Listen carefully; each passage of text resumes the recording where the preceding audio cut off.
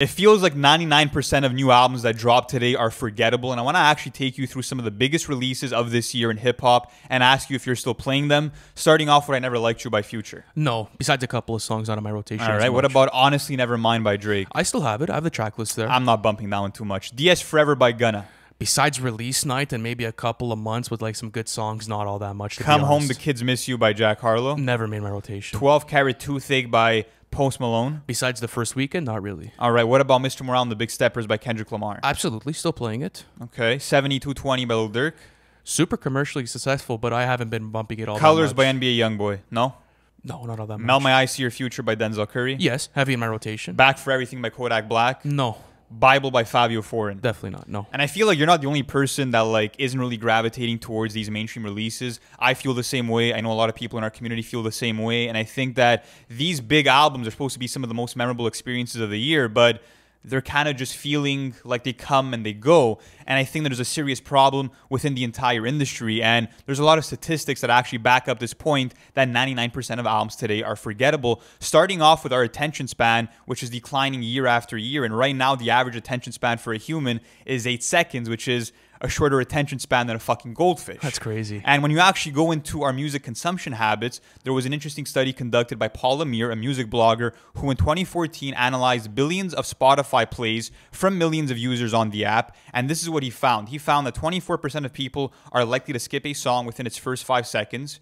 28% of people are likely to skip a song within the first 10 seconds of the song. 35% of people will skip a song within its first 30 seconds. And 48% of people will skip a song before it's over. And you know why that's alarming, though, is that I think that now as we're continuing to, progress and continuing to consume music, I also feel as if there's less attention and there's less of a feeling going into albums now, and people just kind of want to rush through them. And people aren't actually digesting the music anymore. They're not digesting albums because they want that quick rush of, okay, I don't like the first 10 seconds of this song, I'll move on quickly. Okay, but let me ask you something. Do you think that's a product of too much shit being released now? Because like I feel as if in comparison to my listening habits back then, man, I have way too much shit going into a New Music Friday. Like I feel as if I'm just being bombarded with shit while I have this attention span that's constantly There is decreasing. a lot of new music being released more than ever before, and I think that we're kind of to blame for that because we've kind of become a fickle and demanding audience where we just want more and more content.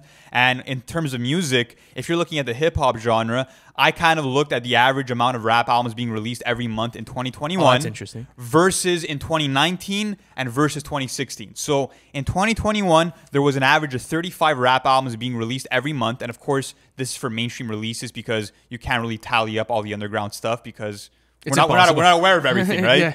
Yeah. In 2016, though, there was an average of 16 rap albums being released every month. And in 2019, there was an average of 24 rap albums being released every month. And it seems like every year, there's more and more mainstream hip-hop releases being offered to us. And I think that because there's so much to go through and there's so much options and everything is so accessible, we kind of want to listen to everything. And as we're listening to everything, we're kind of becoming less patient. And not only that, but I also think that it's a case where you have so much shit that's releasing, but at the same time, you can't even stick with these releases. And I think that's what's killing the replay value of a lot of these projects. Well, think about it. You have 5 albums dropping on one Friday. The next Friday, there's another 5. Are you really going to go back to the previous 5 you just heard in the last week? No, it'd be physically impossible. That's what I'm saying. For the most of the albums that you had mentioned to me at the beginning of this episode, that's why I had said, okay, some of them for the first weekend, and then after that, it's impossible. Because think about this too. You have your back catalog to go to that you were listening to from 2010, old classics. Like, it's very hard to be able to keep up with it. And I think it's coming to a point too now where you have artists and you have record labels that are trying to curve this and they're trying to play into it. I mean, looking at the way artists are formatting their music, I mean, no one's using 3 verses anymore. It's unheard of. The most prominent part of most mainstream songs now are hooks and the way that they're placing them. If they're not within the first fucking 3 seconds of a song now, it probably won't do anything. I would say first 30 seconds, I was exaggerating. I was exaggerating. And people are also making songs 2 minutes long for them to be TikTok friendly, for them to be friendly to the Spotify algorithm, for example, to be able to be featured within those playlists. And I feel like, yes, the consumers are winning because we're getting so much music, which we're constantly kind of badgering artists to release more frequently.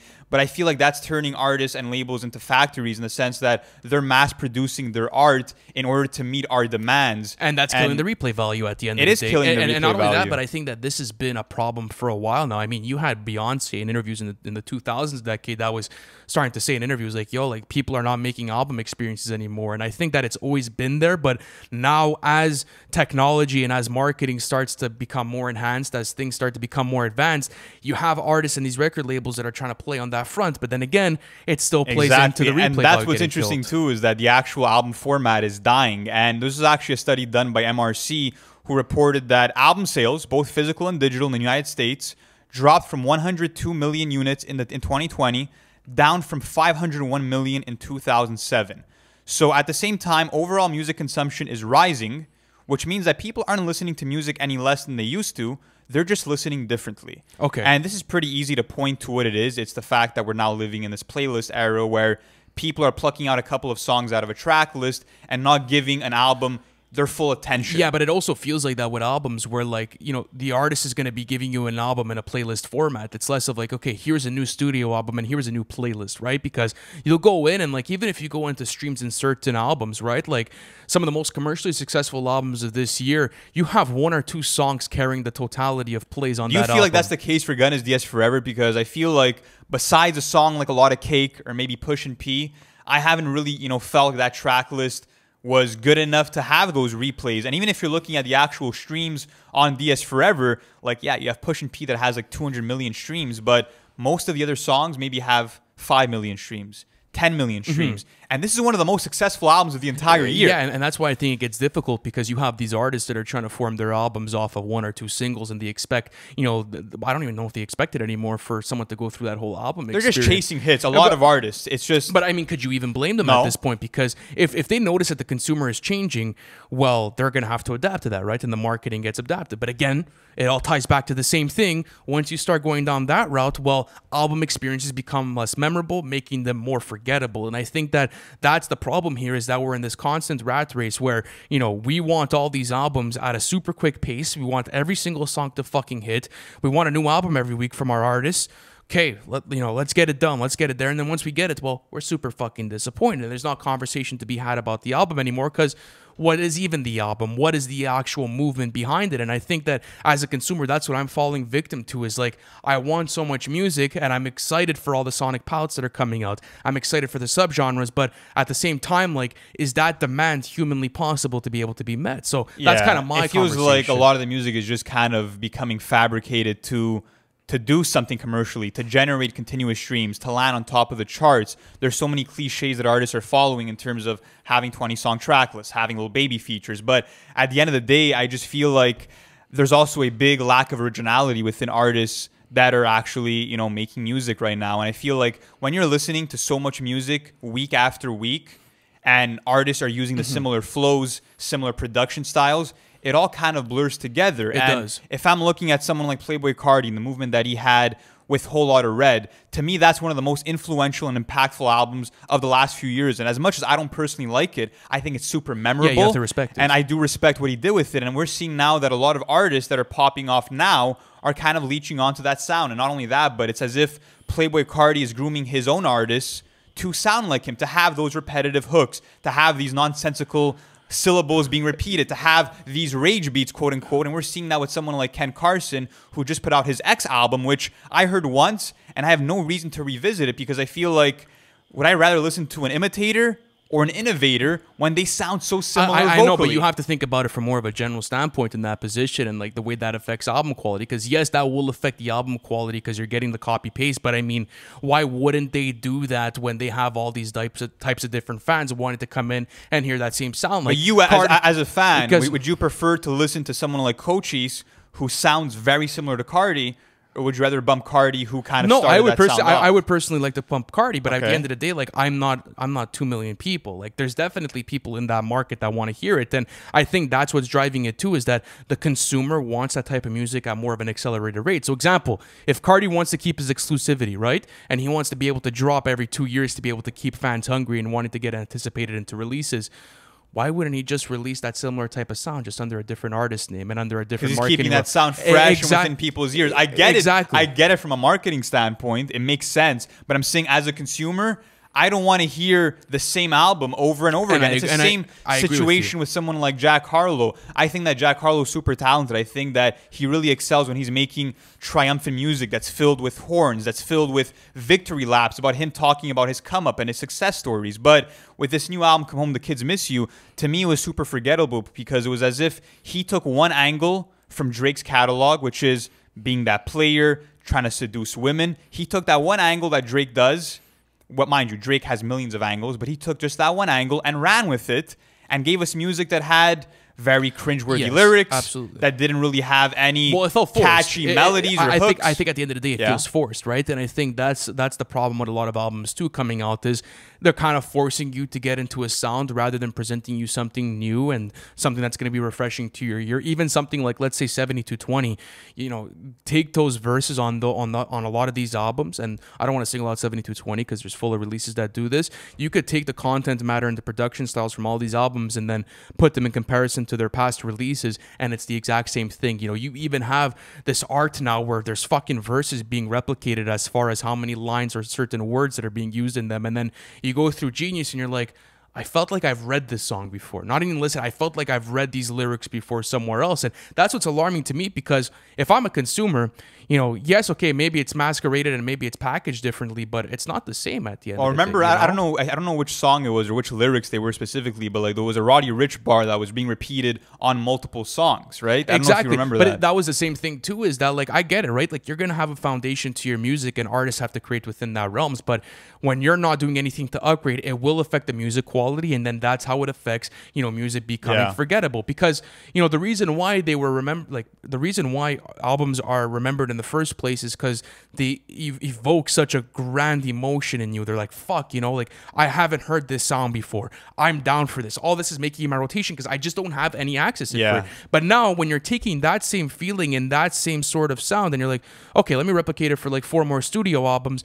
Why would you need those 4 more studio albums? Yeah, but that's what I'm saying is that I feel like so many more albums would be memorable if artists decided to roll the fucking dice a bit more. I mean, do something out of the box. Do what Tyler, the Creator, did with Igor, where he totally changed up his sound and infused hip-hop with synth pop and a bunch of different styles. I feel like, especially with an album, I want to bring Mr. Morale and the Big Steppers into the conversation because I feel like it's a genius body of work. I have it as arguably the best album of 2022, but to me it hasn't stuck in my rotation, and there's a few reasons why. I think one of the reasons is more of a personal argument for me in the sense that I wanted a bigger splash. It was Kendrick's return after 5 years, and I wanted him to kind of grab my attention in terms of giving me high energy songs, and his tone throughout the album is more mellow. Not only that, but I feel like this album was an album made for Kendrick himself, where he's exercising his demons, he's kind of being very therapeutic in his approach, but he's not giving you those bangers. He's not giving you, let's say, music that's geared towards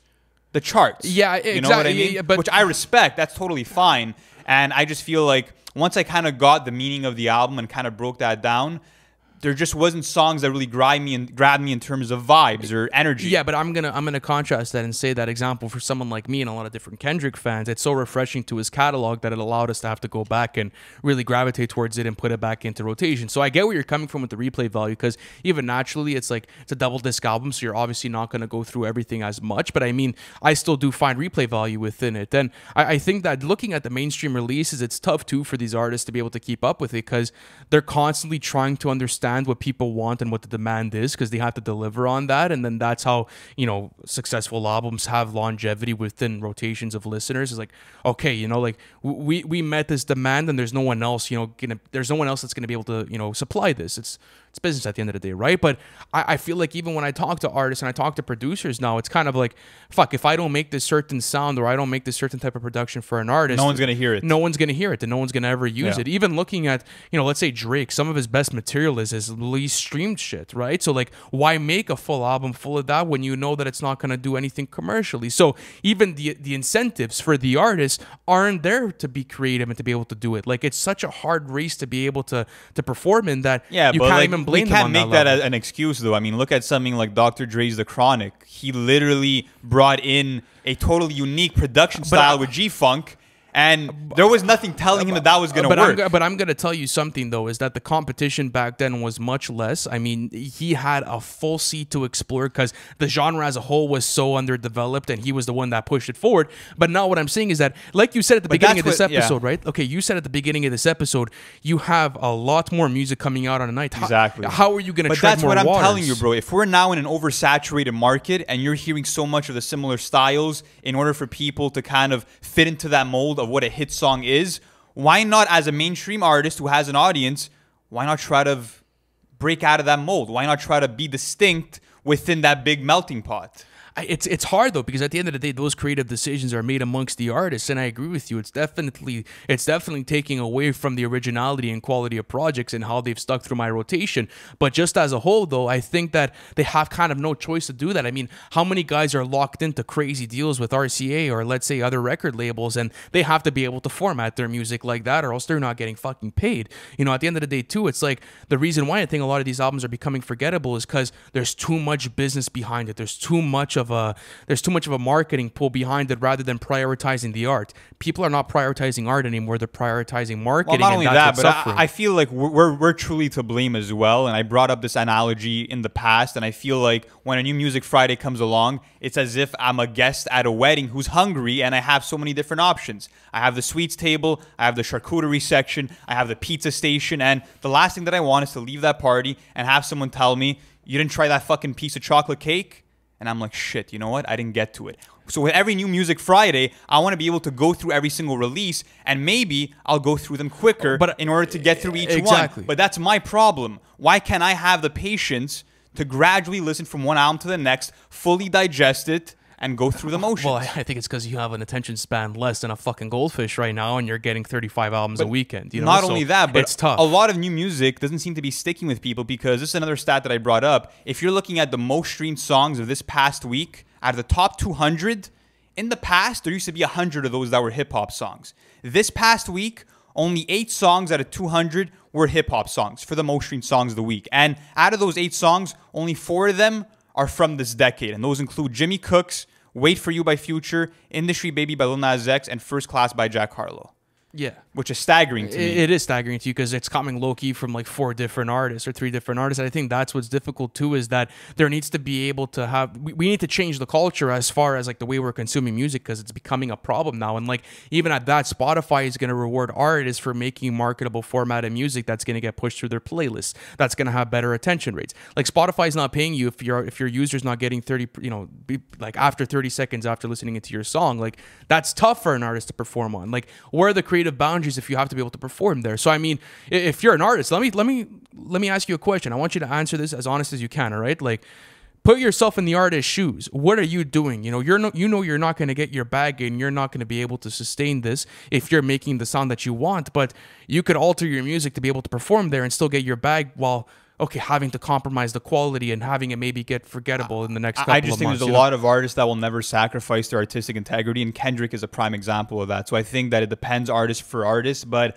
I think that another thing too is that there's a lack of unanimous classic or an instant classic within the genre within the last few years. And as much as I don't like it, to me, Whole Lotta Red is the most impactful album of the last few years. It had people talking. It still has people talking, and people really rallied behind that. And I feel like we're not getting that with a lot of new releases in 2022. But guys, let us know down in the comments. Do you feel as if 99% of albums today are forgettable? It's a very interesting conversation. And if you guys are new here, make sure to hit that subscribe button, because we're having these types of narrative-based conversations on a weekly basis. So thank you guys so much for watching, and we'll catch you in the next one.